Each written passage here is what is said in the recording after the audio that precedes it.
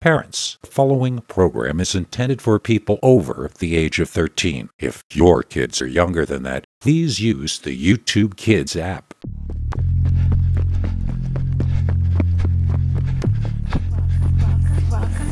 Welcome to Scary Stories, the channel that tells you scary stories.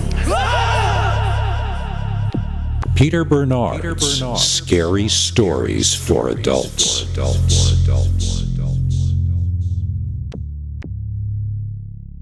Welcome to a special weekend edition of Scary Stories NYC. Don't worry, it still works fine if you watch it during the week.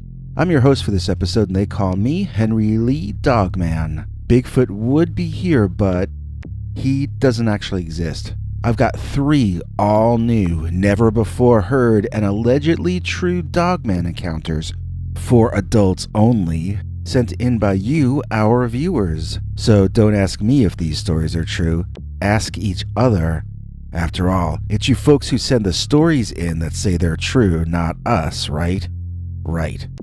We've got 2 different Dogman stories coming up that are related in one way or another to the world of rock music. But first, we've got one about Dogman and romance? Have you ever wondered what it might be like if your girlfriend was a werewolf? Those of you who have girlfriends, I mean. Well, then you might be interested in our first story for this episode, which is entitled, I Dated a Lady Werewolf.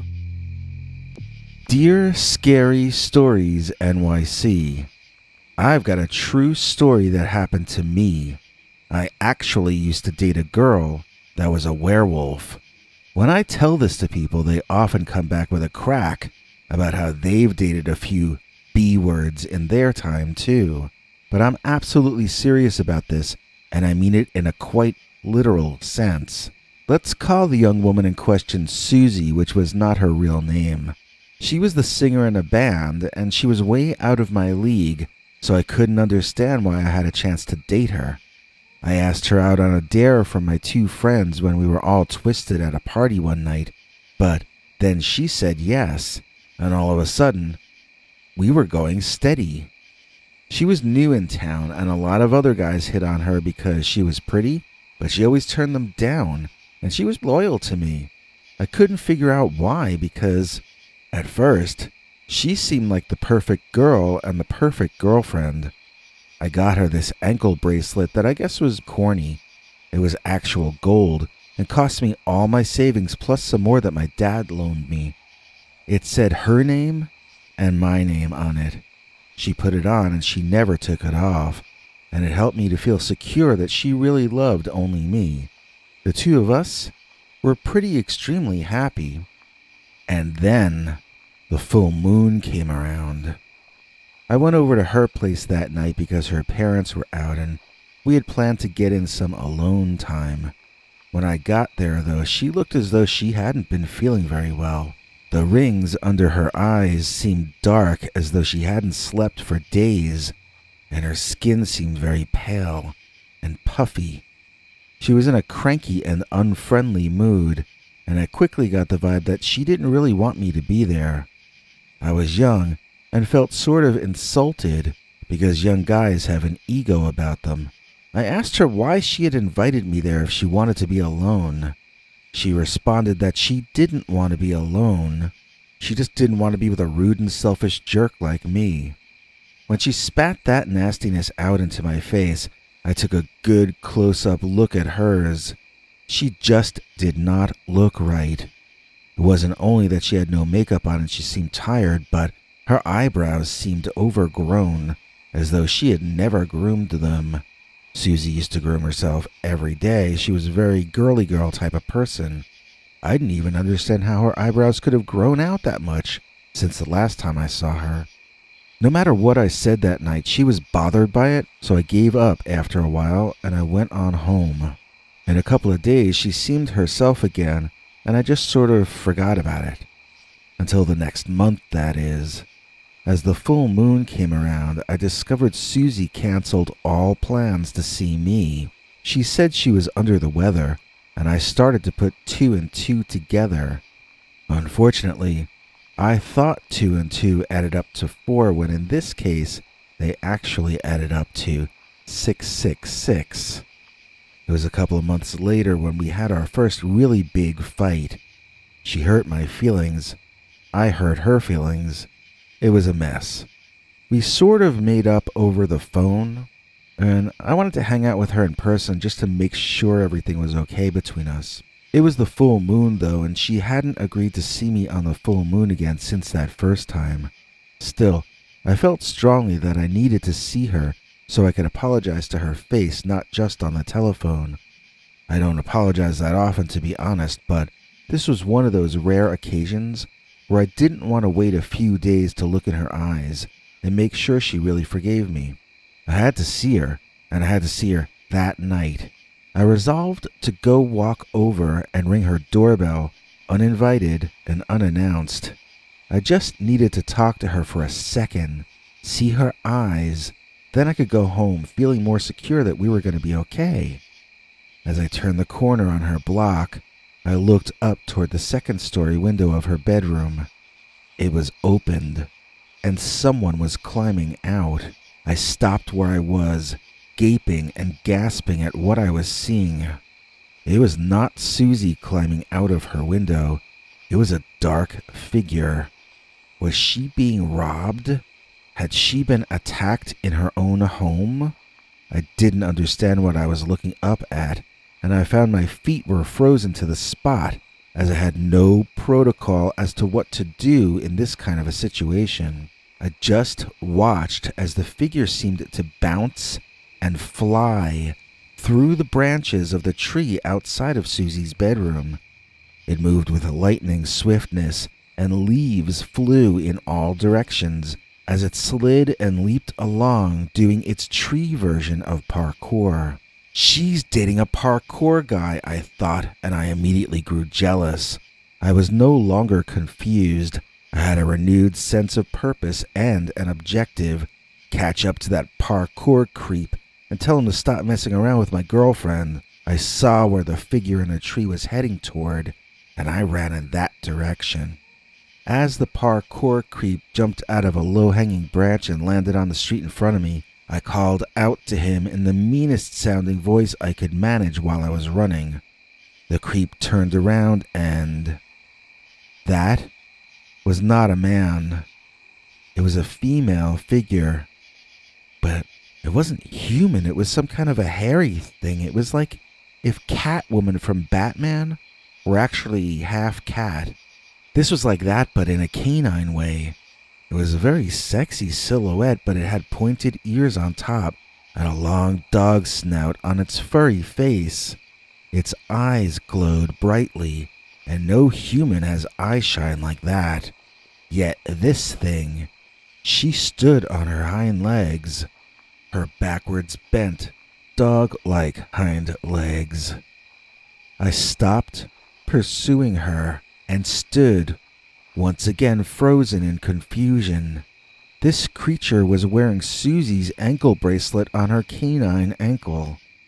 I could understand the creature stealing the golden bracelet, as it was shiny and all, but how could this dog-like girl thing have put that bracelet on her own ankle? Her paws didn't look as though they could do something like that. My brain spun and melted in my skull, and if that creature had advanced upon me, I think I would have been too confused to even defend myself. Fortunately for me, the dog girl was bored by me and darted away, leaping from branch to fence to branch like some kind of hairy girl version of Tarzan. The next day, Susie called me and told me she was breaking up with me.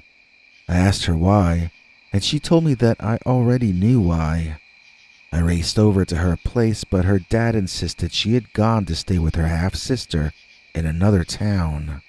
Her parents moved away soon after that, suddenly and without warning. I never saw Susie again, and all she left me with was her assertion that I already knew why she did it.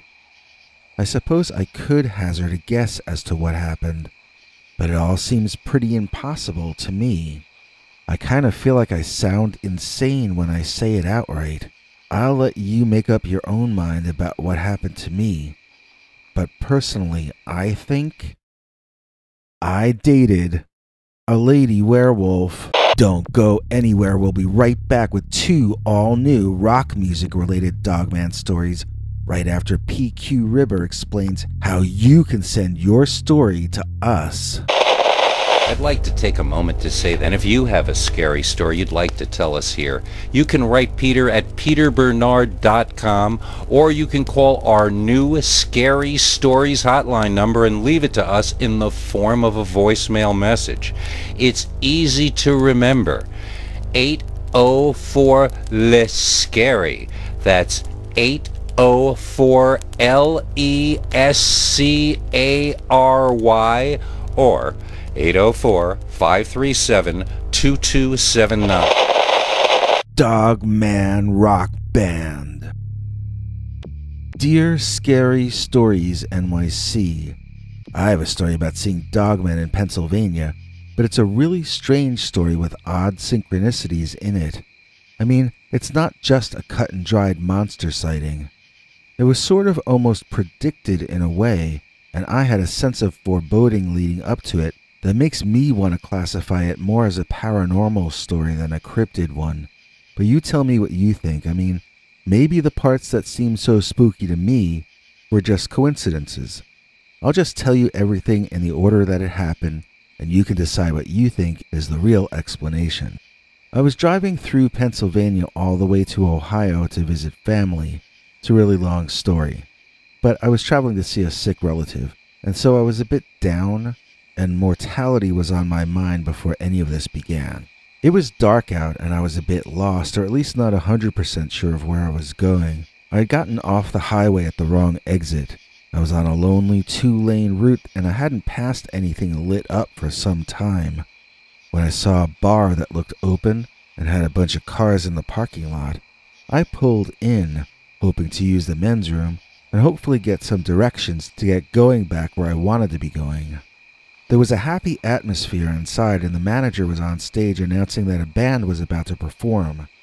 After relieving myself, I settled down at the bar and got myself a soft drink to get some caffeine inside before I hit the road again. The band hit the stage wearing street clothes but with dog head masks.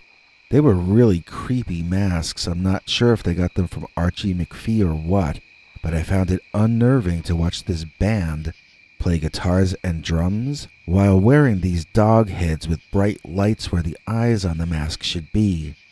The lights seemed to blink on and off with the music, and I have to say I was very impressed with the effort that this band put into their stage show for such a small and obscure venue. I applauded after their instrumental opening number ended, but I felt a cold chill running through me and decided I wanted to get out of there.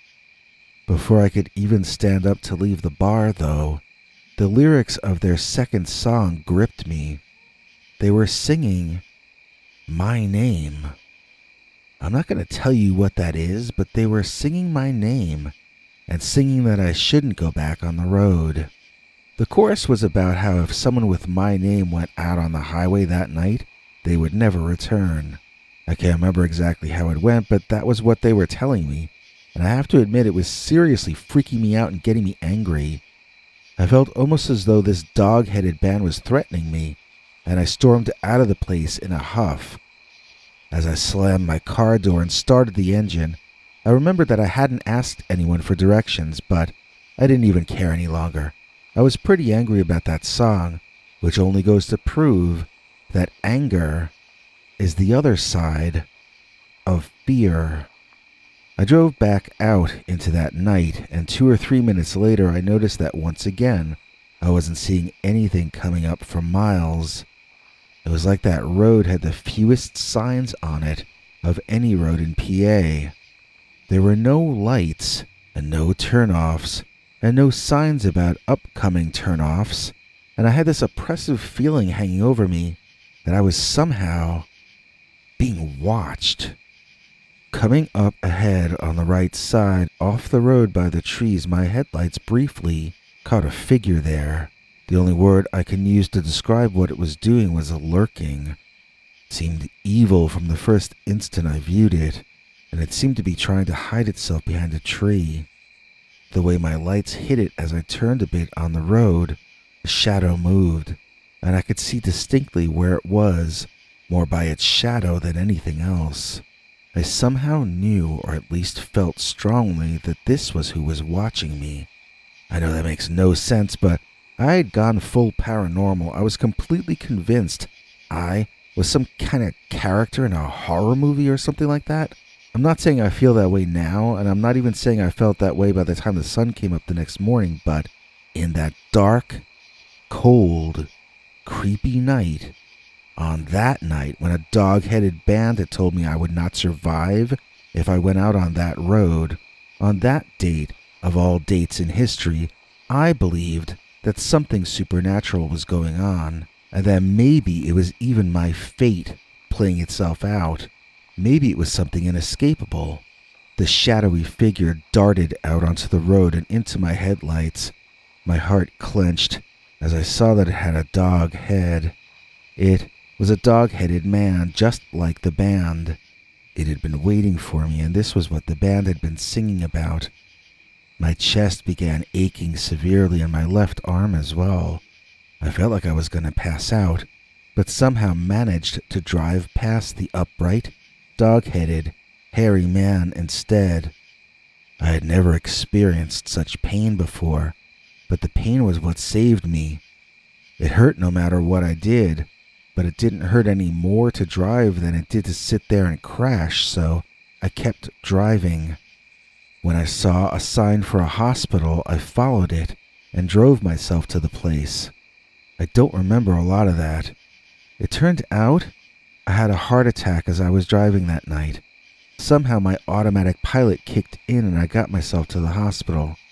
They told me the next day that I was raving about a werewolf when I checked in. I pretended not to know what they were talking about. I had to drastically alter my lifestyle after that, and I never know when my heart will finally give out for real, but I've managed to live years since then. I feel on borrowed time. Somehow, the Dogman in that band and the real Dogman out in the Pennsylvania woods knew about what was happening to me. I bet that in a lot of alternate versions of this reality, that was my final night on Earth. I bet in some of those dimensions, the Dogman is what did me in. But in this dimension, I was actually forewarned of my passing and allowed to avoid it by the rock band Dogman. Stay tuned, we got another rock and roll related encounter with an upright walking hairy canine, and it starts right now. Sonic's Reunion. Dogman. Dear Scary Stories NYC, I swear this story is true, but I have no proof. I've never told this story to any of my friends, and I was alone when it happened. I'm not asking you to believe me, but I'm telling you that this is exactly how it happened to me.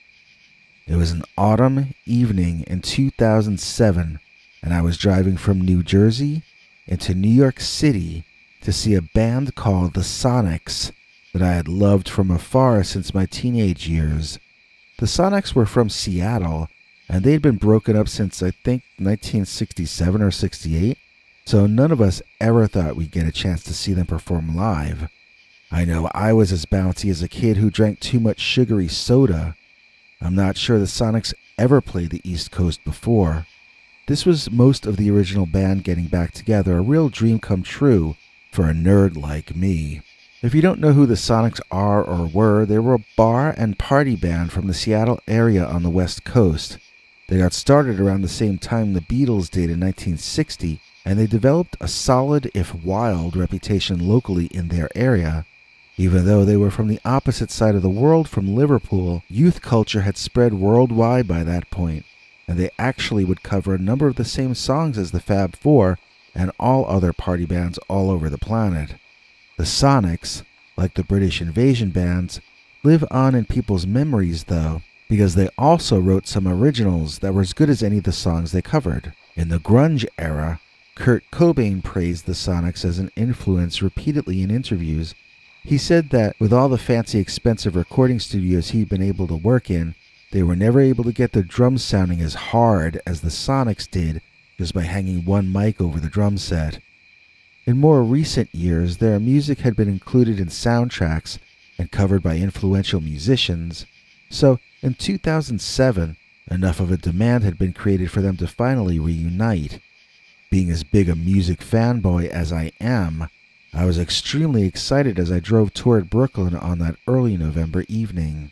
It was just after Halloween, so at first I thought nothing of it when a man-sized werewolf walked out onto the road in front of me. You may think I'm joking, but I mean that literally. I saw him coming peripherally at first, so I wasn't alarmed or surprised by his approach, and when I saw he was shaggy, with long dog ears on top, my mind automatically switched to thinking he was a cosplayer pulling a late Halloween gag. I remember rolling my eyes and smiling before actually looking directly at the figure. But once I did, the smile melted off my face, and I heard myself screaming. Before I understood what I was looking at, I found that alarming that my body was screaming in so much fear, so I focused my eyes on that creature and noticed the way the legs moved so naturally. I noticed how the ears moved independently of each other. I noticed the consciousness apparent behind the eyes, which were too large and too canine to be those of a human being inside a mask. I was looking at a creature covered in fur. Its own fur, I mean, not costume fur. I was looking at something that was not a bear, that was not a man, and that was not getting out of my way, no matter which direction I swerved in. I barely missed him, and I drove on. I could see it, chasing me. I put my foot down on the gas pedal to speed up and get away, but that Dogman dropped to all fours, and he sped up too. I couldn't figure out what to do, and I began hyperventilating and panicking. I'm not sure what would have happened if we hadn't merged with other traffic, which scared the Dogman off. I had run out of options, and I was saved purely by luck. I drove like a zombie until I reached a rest area where I pulled over and cried for a good 20 minutes. Eventually, I drove the rest of the way to Brooklyn and I attended the Sonics gig. I tried to be present in the moment, but I found myself weeping with almost every song due to feeling so over-emotional. I couldn't tell anyone why I felt so on edge. I didn't want any of them to know. But it turned out I didn't have to. I saw some of my buddies, including some of the hardier and more macho souls, tearing up at the chance to finally see and hear the Sonics in person after an entire lifetime of only listening to them on those old records from 1965 and 66.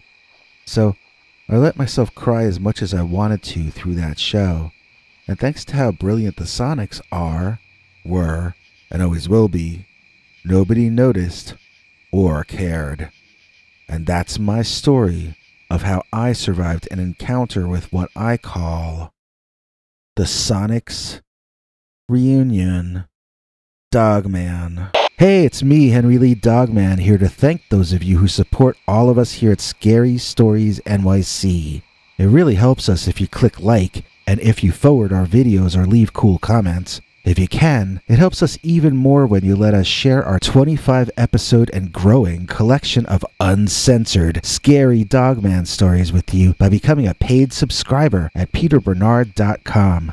That's right. Join our monthly club and get 25 stories right off the bat, each of them wilder than what we're allowed to tell you on this channel. Then, each Sunday, get another new scary story, usually a Dogman story, but always uncensored and secret, available nowhere else on the planet. Please consider joining us today at peterbernard.com and keep the scary stories coming.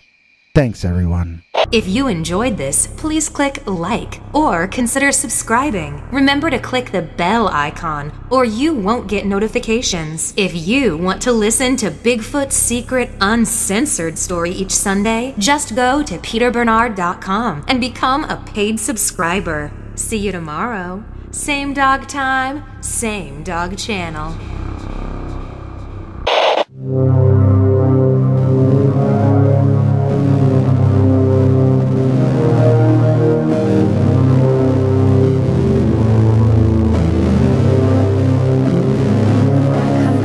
back for more scary stories.